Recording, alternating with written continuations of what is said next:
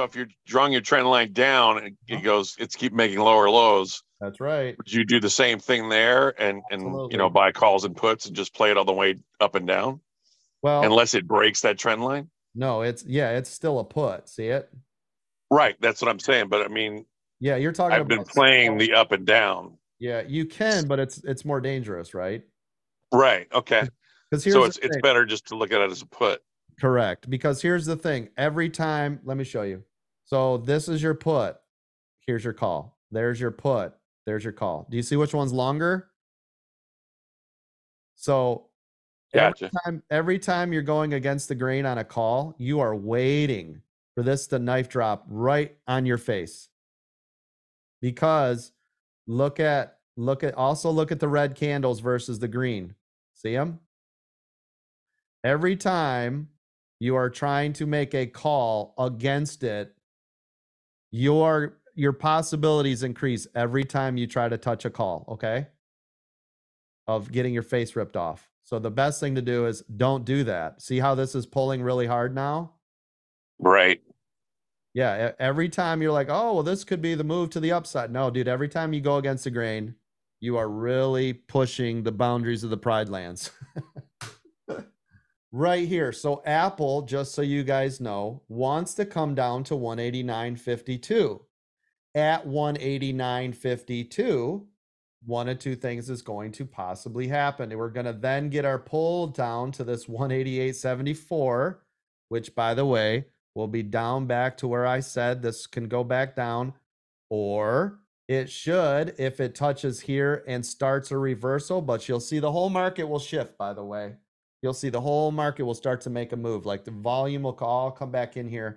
If it does, 189.52 would be the bounce. This is now support. This is a hard level of support right here, okay?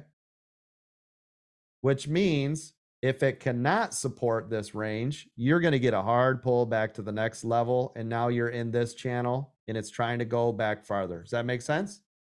Same drill. This wants to come back to 270.268. It's touched it twice since I've said it right here.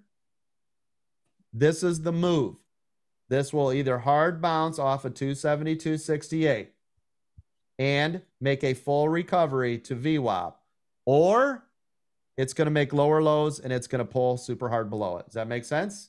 That makes sense. That makes a lot of sense. Yep. So we don't touch it in this range, because if we touch it anywhere right now, you are at the biggest risk you can be, because at any moment in this little area, it can go boom, or it can knife drop, break all the way through this thing, and it's gone. And odds are, which way most likely does this want to go, everybody?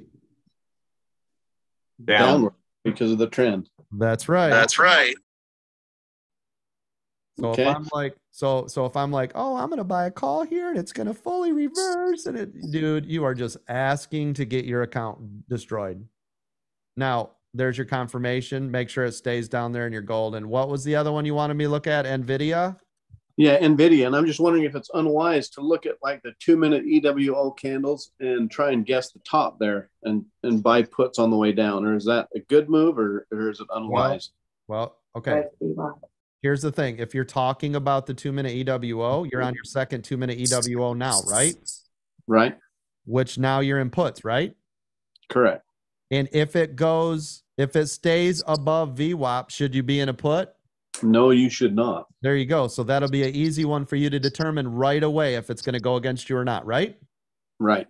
So your risk is about this big for the reward all the way back down to 429.24. But yes, because the overall trend is to the upside, if you are trying to get into a put, isn't that against the grain?